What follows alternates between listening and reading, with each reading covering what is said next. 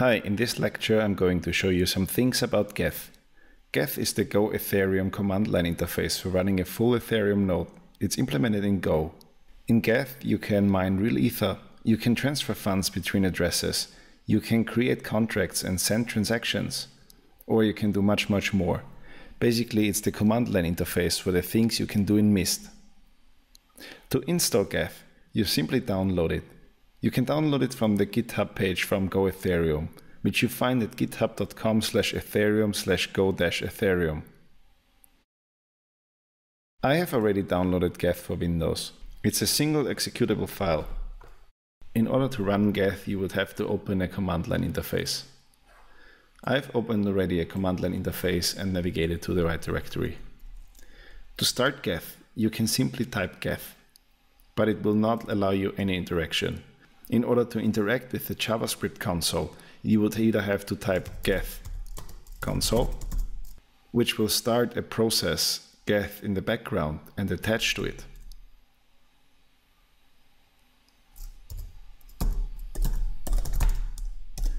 Or you can type Geth attach, which attaches to another running Geth process.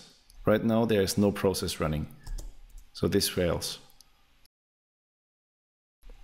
Let's start Geth. This is a non-interactive Geth console. It will just start the process.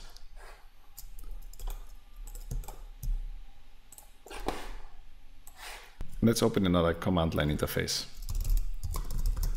and attach to it.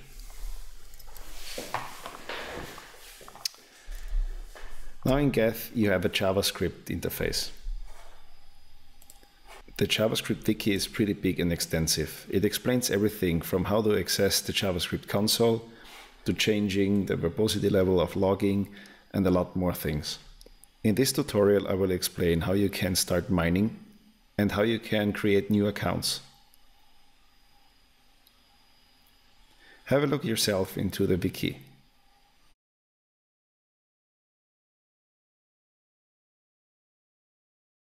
In the lower part of the wiki, there's a whole chapter about mining. If you go back to your JavaScript console and you simply want to start mining with one thread, you can do this by typing miner.start and then for the number of threads you want to start mining for example 2. And Geth will automatically start mining for your Coinbase. The address of your Coinbase is usually the account you created first. You can check this by typing eth.coinbase. Personal.list_accounts gives you all your accounts.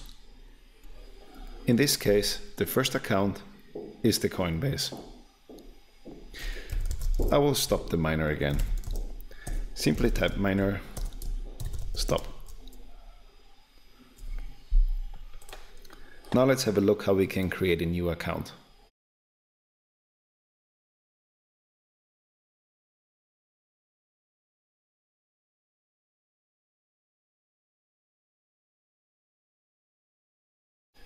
In the first section of the wiki, you can find the personal section.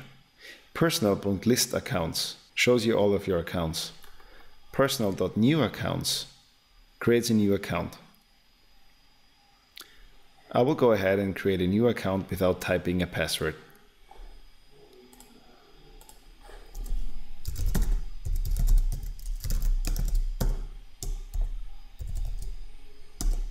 I will type in my password and repeat my password.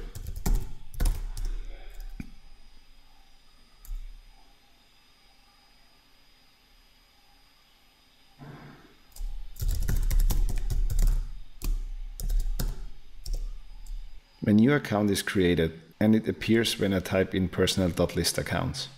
Now let's try to send some ether. I'm going to send some ether from one account to another account. The account I'm going to send ether to is the account I just created.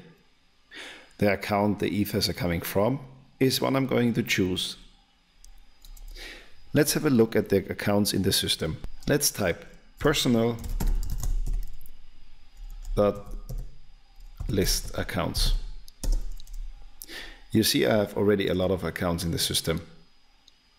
I'm going to check the balances for them. I'm going to check the balance for the first account first. For this, I'm going to use another function. It's called eth.getBalance. I can give the getBalance method a parameter, which is one account. I give it the first account. My first account has a balance of 0. Balances and transfers are working in Wei. If you want to convert Wei into something else, or Ether into Wei, for example, you can use web3.toWei and then the amount, and then from what? Let's say 1 Ether into Wei. You can learn about the different sizes and names in another lecture.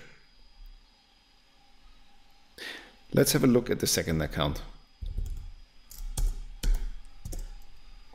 The second account has probably enough funds to transfer some Ether from this account to the account I just created.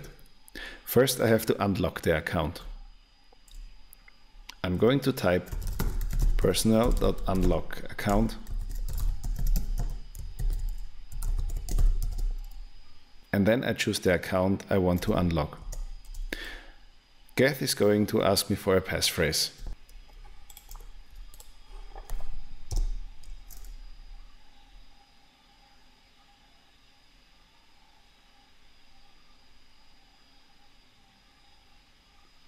My account is unlocked. Now I'm going to check the balance of the last account I have in the system.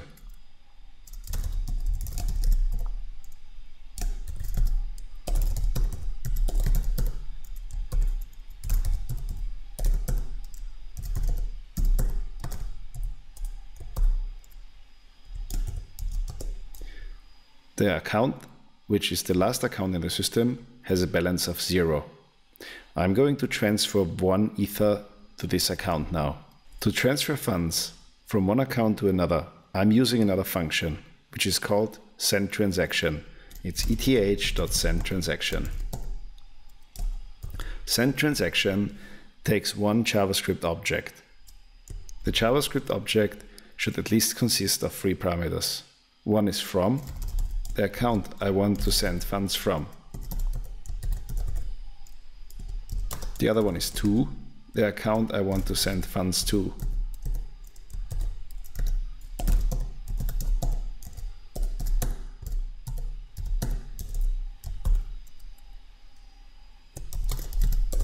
And the value. The value should be in Wei.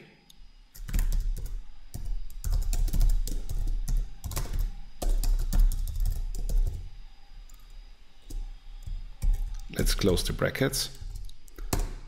And let's see what happens. SendTransaction will return a transaction ID. It cannot return if the transaction is successful or not, because this happens at a later time. Let's have a look at the pending transactions.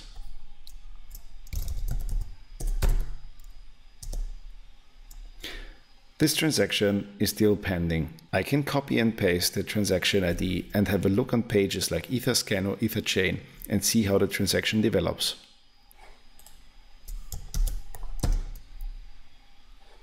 The transaction is not yet found. It still has to be mined. In the meantime, I can open my wallet Mist. The wallet will automatically attach to the Go Ethereum process, which is running in the background. Mist already shows that the transaction was completed.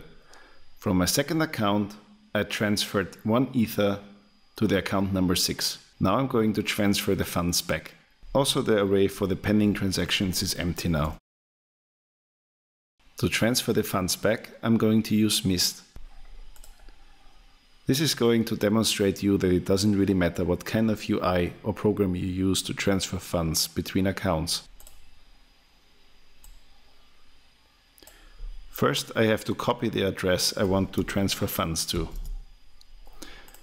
And then I choose Send. And then I choose account number 6, which is the account I just transferred the Ethers to. And I choose the address of the account I want to transfer the Ethers to. And I choose 1 Ether. I don't want to add any data at this point. This is something we're going to cover in other lectures. And the fee is going to the miners, who are making sure the transaction is going through.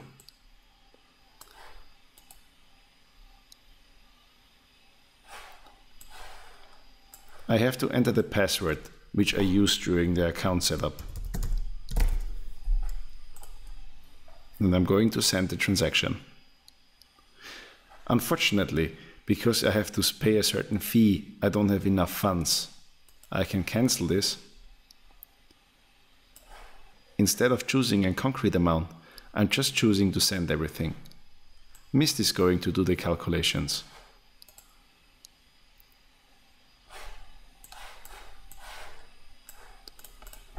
I'm entering the password again. And now I just have to wait a few seconds. In the meantime, I'm going to show you how the transaction looks like on Etherchain that we did before.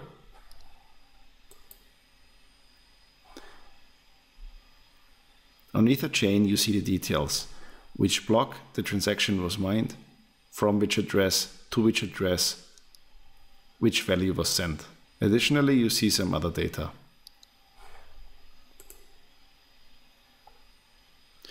Now our account 6 is empty again, and our account 2 has the funds back.